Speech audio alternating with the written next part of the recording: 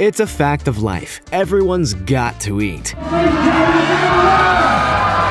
But while most of us are more than happy to have a sandwich and a bag of hot Cheetos, some people are quite literally insane and would rather travel the world to eat. Well, you'll see. From a crunchy, gooey fisheye to a 4-pound cholesterol-packed cow tongue, here are the 15 things you wouldn't believe people actually eat.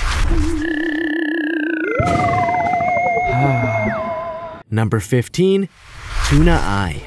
As our planet continues to struggle its way through an increasingly difficult time in its existence, chefs are working to reduce their environmental impact any way that they can. Some focus exclusively on sustainable produce, some avoid single-use plastic, and some just give up that lukewarm McDonald's lunch in favor of a fresh lettuce leaf. But all of that pales in comparison to what Japanese chefs do.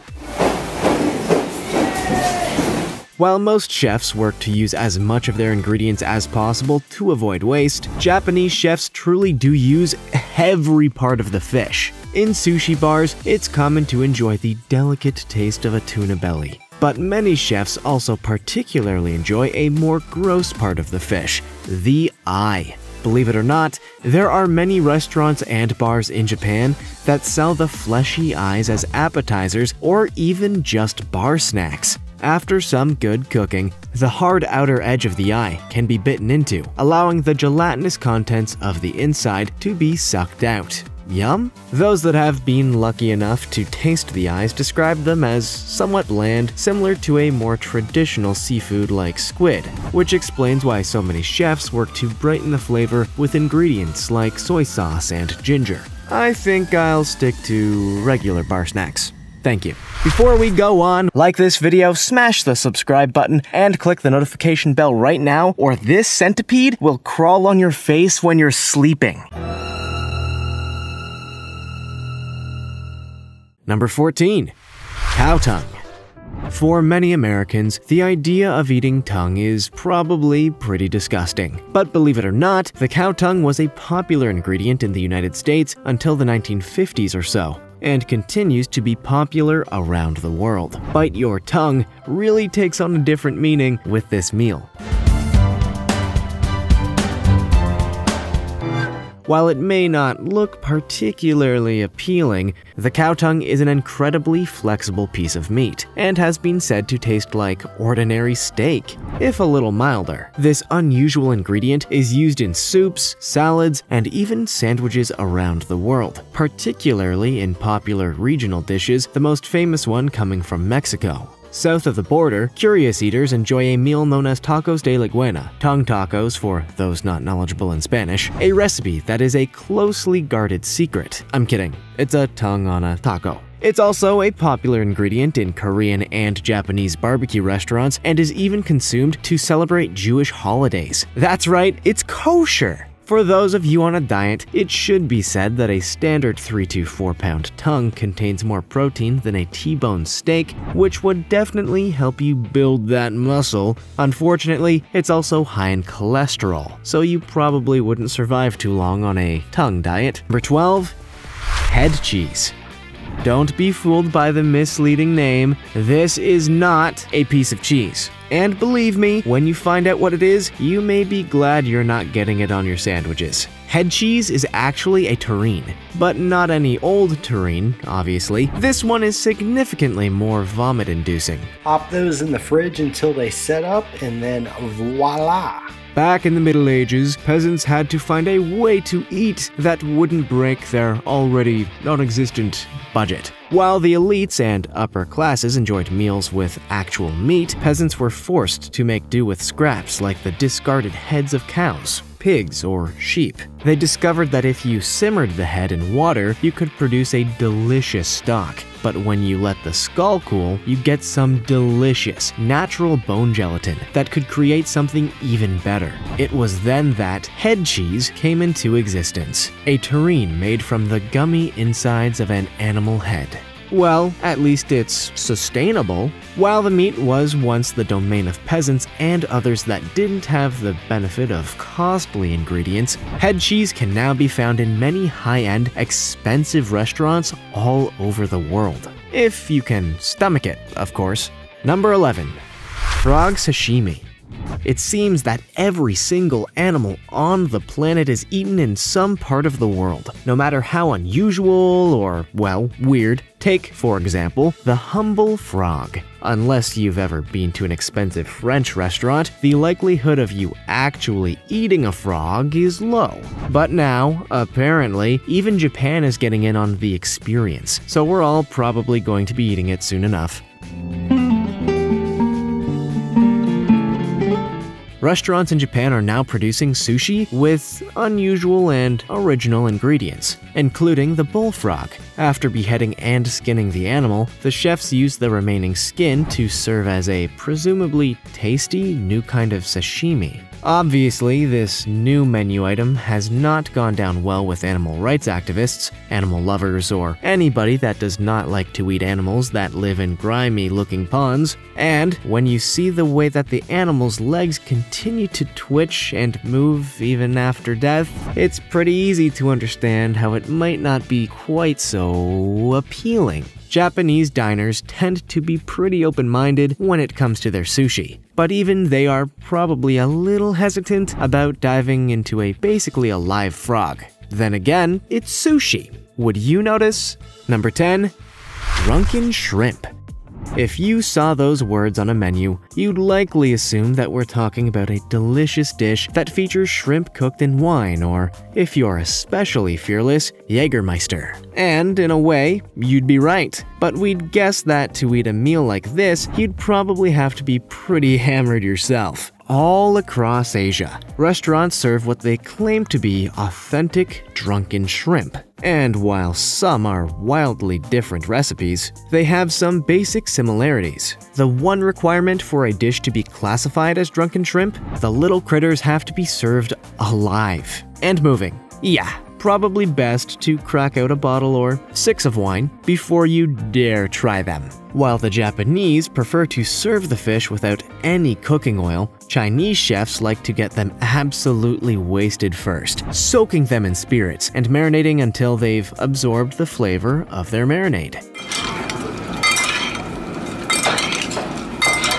Then they're served in a quirky glass goblet with a lid that will, hopefully, prevent them from flinging up into your face. So that's fun. If you were to serve live produce in the Western world, it's highly likely your restaurant would be immediately closed and never allowed to open again. But Asia is a whole other culture, and by all accounts, these hammered little friends are actually surprisingly tasty. Alcohol can do some incredible things.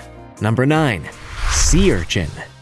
For most of us, poor folk, the eating habits of the rich have always been a little bit unusual. While some like to just hunt random animals in their backyard and eat them, others prefer the exotic flavors of whatever the hell has been dredged up from, well, pretty much anywhere. The sea urchin is a spiky creature that lives deep beneath the sea, and upon first glance, it's probably not the kind of thing that would make you hungry, but over the past few years, the sea urchin has become a much-loved staple of chefs' menus worldwide, finding its way into pasta sauces, $5. You get them right over there. Chinese food, and even into Gordon Ramsay's scrambled eggs. I would imagine that few people would want to be eating a bottom feeder with their breakfast eggs, but that may be why I'm a voice actor and not a multi-millionaire celebrity chef. Those that have tasted the sea urchin describe it as creamy, slightly sweet, and tasting like the sea without being fishy.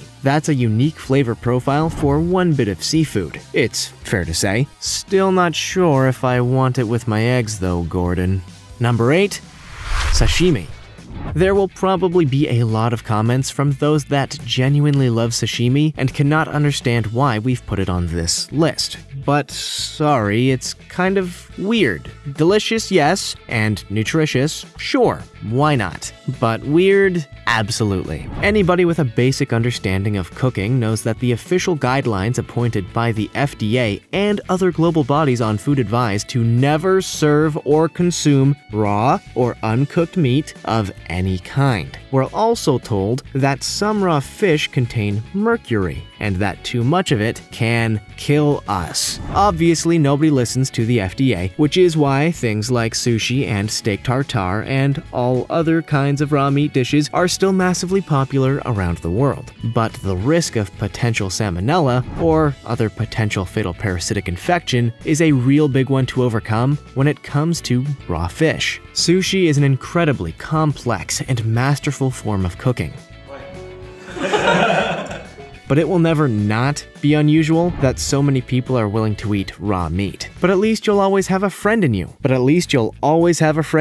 When you get that eventual tapeworm. Number 7. Casu marzu. If you have a sensitive stomach, this one is very much not for you. Actually, if you like food at all, this is the time for you to step away and do something else. Still with us? You're brave. This is the most dangerous cheese in the world. It's also the most disgusting cheese in the world. And frankly, I have no idea why it exists or why it is sold. Casu marzu is a highly specific kind of Italian cheese and is considered a rare delicacy, partially because it's illegal, and partially, well, mostly because it's deliberately infested with maggots. Yup, originating in the beautiful Italian island of Sardinia, Casu marzu is an otherwise ordinary sheep's milk cheese and takes a long time to produce, most likely because it ends up with thousands and thousands of maggots and larvae. Are you feeling sick yet? Why this particular cheese exists, or why anybody would go to such lengths to find, produce, sell, buy, eat, or even go in search of it is anybody's guess. But I, for one, am pretty revolted by the very idea of it. Maybe it was invented to kill someone. What a way to go. Number 6. Insects. Look, we're not here to start critiquing the food culture of other countries. We love everyone equally, and we admire every individual culture for all that they bring to the world. But this kind of thing would get you shut down and detained in any Western country. So, it is a little weird. While America and other Western countries like to improve the flavor of our street food with condiments like ketchup, mustard, barbecue sauce, or some kind of questionable mix of all of the above, Cambodia has its own intriguing ingredients.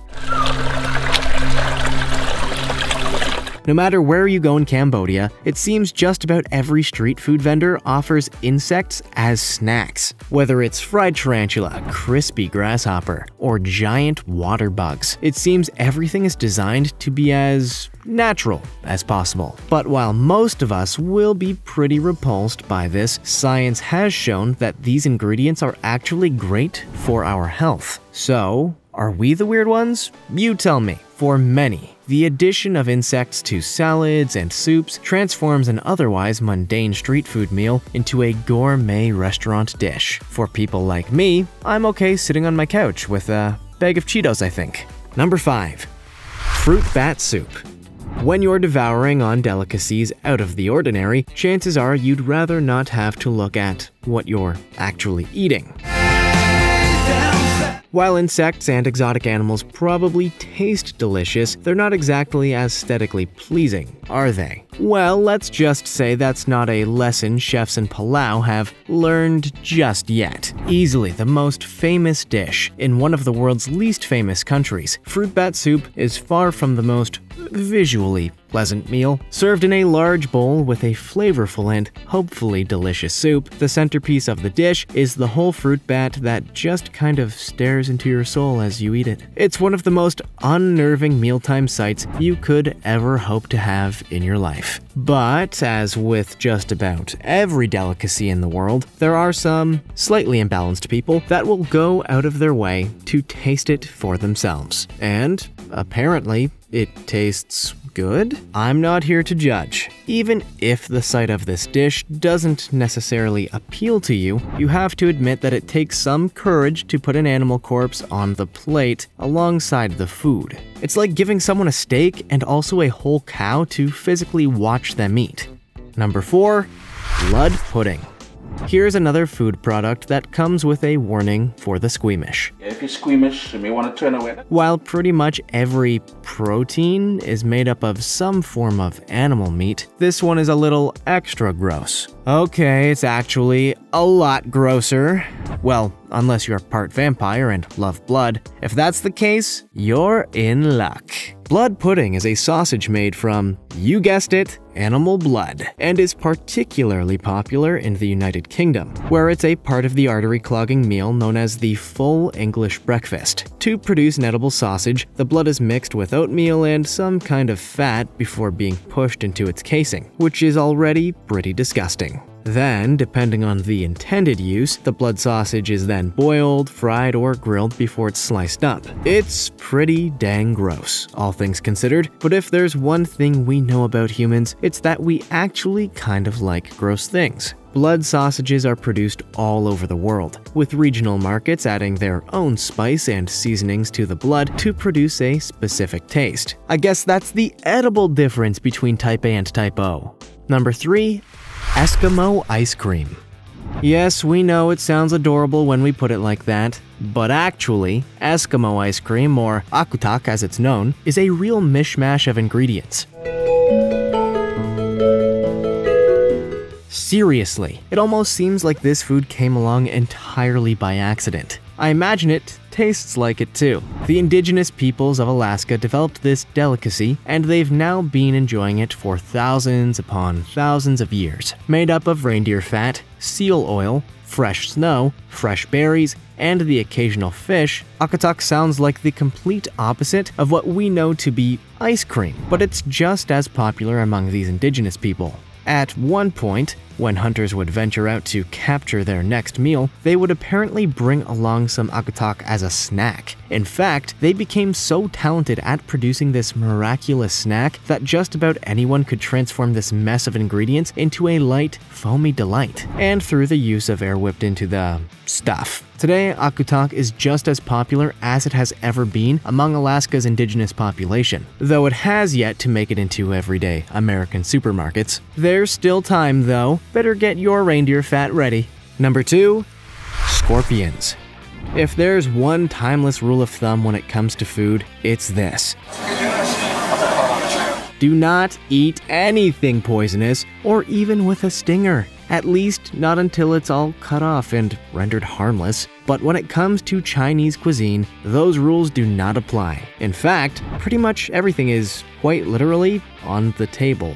Throughout southern China, insects and other unusual delicacies are incredibly popular street food options for curious or gullible tourists to try out. And one of the most popular of those delicacies, the notoriously dangerous scorpion. Human instinct tells us not to even touch these fried morsels of terror. But as Chinese chefs often say to concerned visitors, the heat kills the poison. Apparently, there aren't many locals that actually eat fried scorpion. But there's a great tourist market that loves to try things, and I bet most of those tourists also have YouTube vlogs. Most people that eat scorpion have lived to tell the tale. However, we're still pretty uncertain as to why anybody would willingly volunteer themselves to eat one of the most poisonous animals on the planet. Still, there's one thing we can all agree on. Tourists are beyond gullible. Number 1.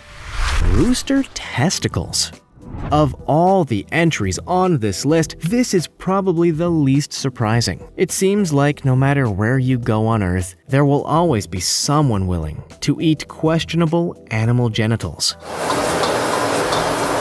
That's a sad fact of life, but it's true. And for some reason, there are always tourists that want to eat them. What are the chances of that? If you're particularly curious about what rooster balls taste like, maybe a trip to Hungary is just what the vet ordered? As Hungary's #1 rooster testicle dish, kakasír porkolt, is a stew made up of presumably delicious rooster testicles and vegetables, alongside dumplings, potatoes, or just some good old-fashioned white bread. Thankfully, locals in Hungary are not actually that hungry for rooster testicle stew, leaving it for the curious tourists to enjoy. That is, of course, provided that they don't have a nut allergy. I will take my applause off the air.